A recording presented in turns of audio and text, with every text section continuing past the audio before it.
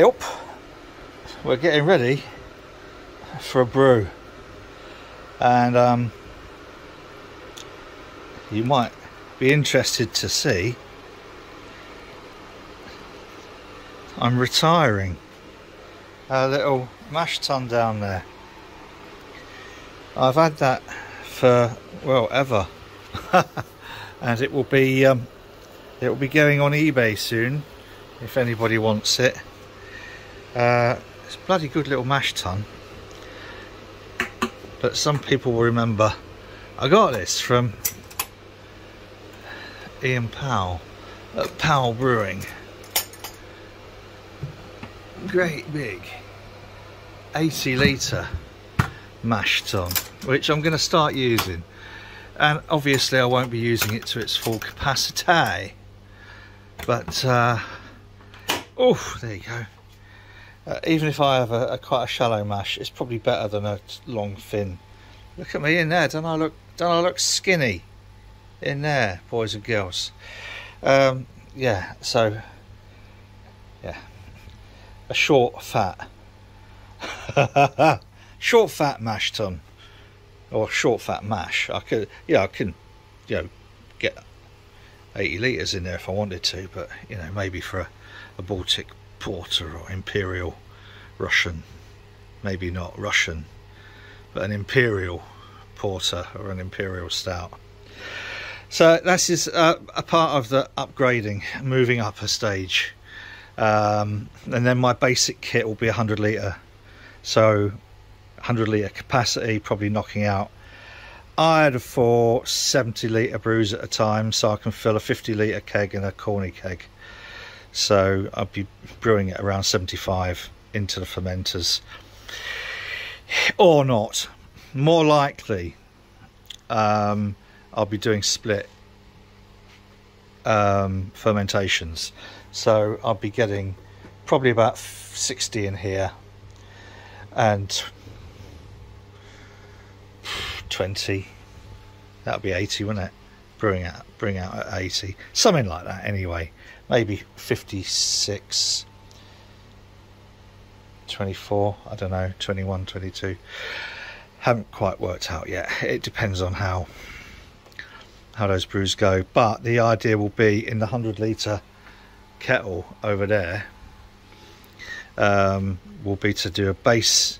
So if I'm going to do it as an example, I'm wibbling on, it's because I'm still not back up to speed yet. I'll be doing a base. If I'm doing a New England IPA, I'll do a base New England IPA with a base dry hop. I might do a dedicated Whirlpool because I've got a spare one there. I don't know yet. And then split into the fermenters and have different dry hopping in the different fermenters. It's all a bit of an experiment. But anyway, yeah, I've been told not to do too much for a couple of weeks, so my not doing too much will probably be doing too much. But anyway, yeah. This has got a nice thermo well in the back with a 1/2 inch BSP socket that you can screw your PT100 in. So so what I did do is went out and bought some of these nice. Are you going to focus on that? That'd be nice if you did, and boys and girls know what we're talking about. So that's 10 centimetre long probe,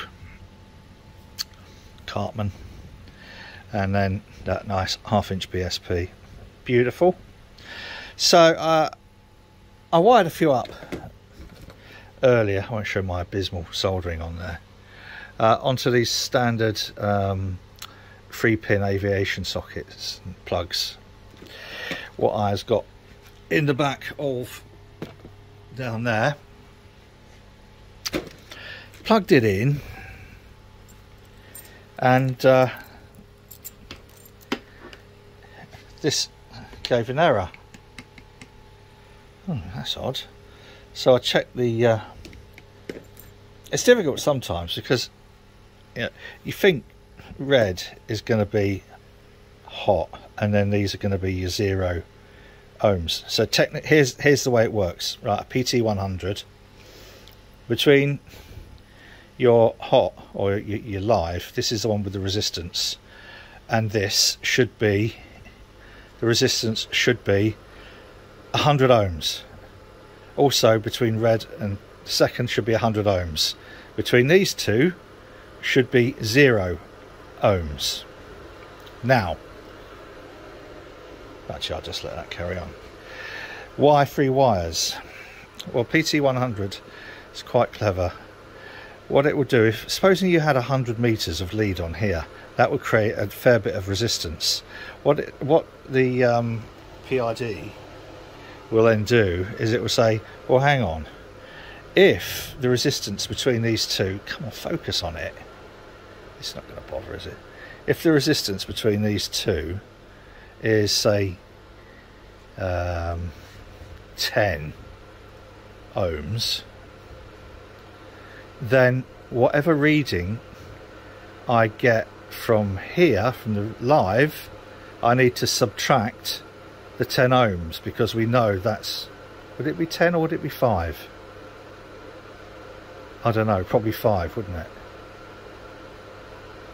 I don't know, I have to think about that, because that and that, if that was 5 and that was 5, it would give you 10 there and back, maybe something like that.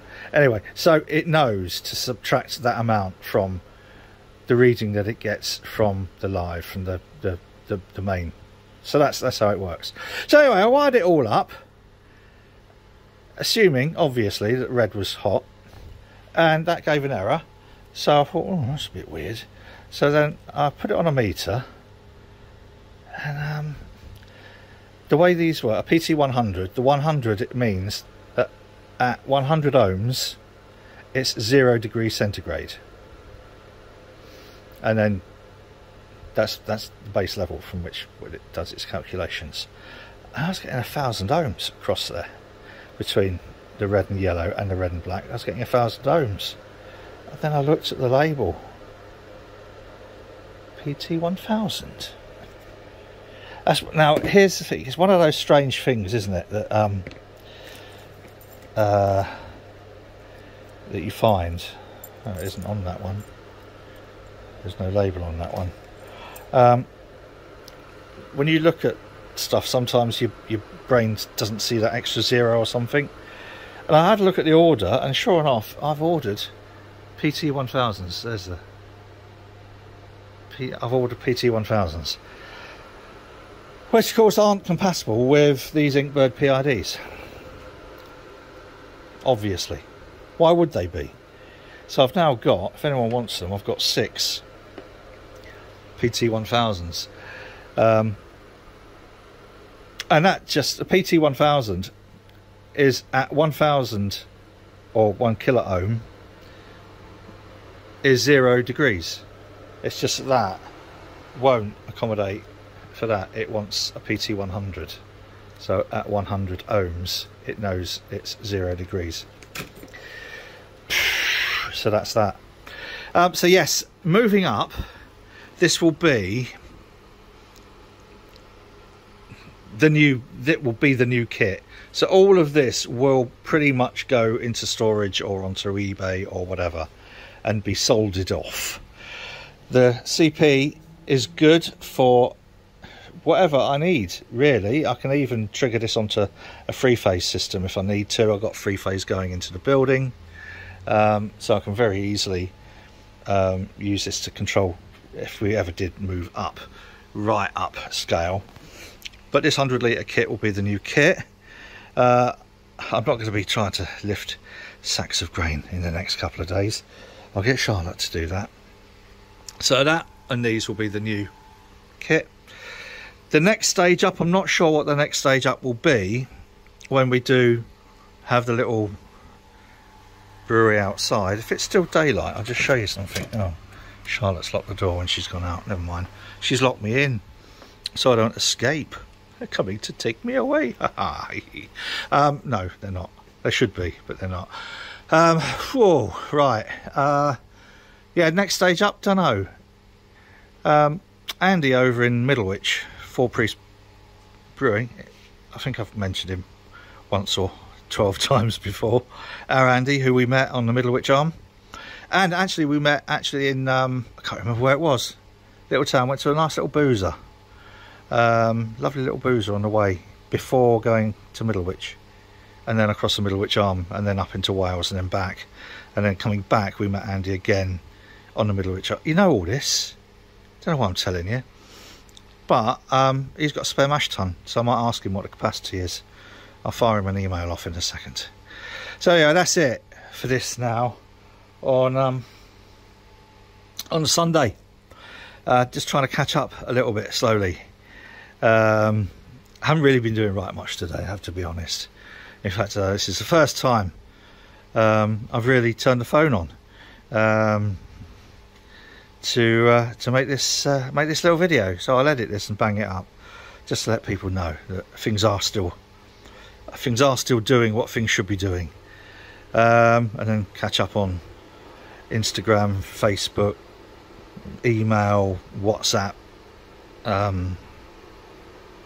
Twitter. Oh, or I might just turn the phone off again. There's always so many things, isn't there? Right, anyway, that's where we're at. It's looking good, isn't it? It'll look nicer when those are up there. I'm hoping the stand's going to be strong enough in the wheels. It should be. I'm going to double check the spec on the wheels, but yeah. So there we go for Sunday the 13th.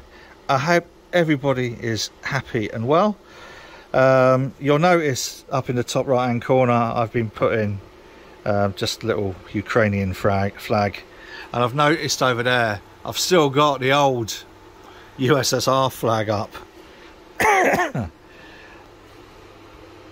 I'm going to keep it up there because it's nothing to do with what's going on at the moment. What's going on at the moment is just, oh, yeah, anyway. Right, so till next time, you take care. Cheers.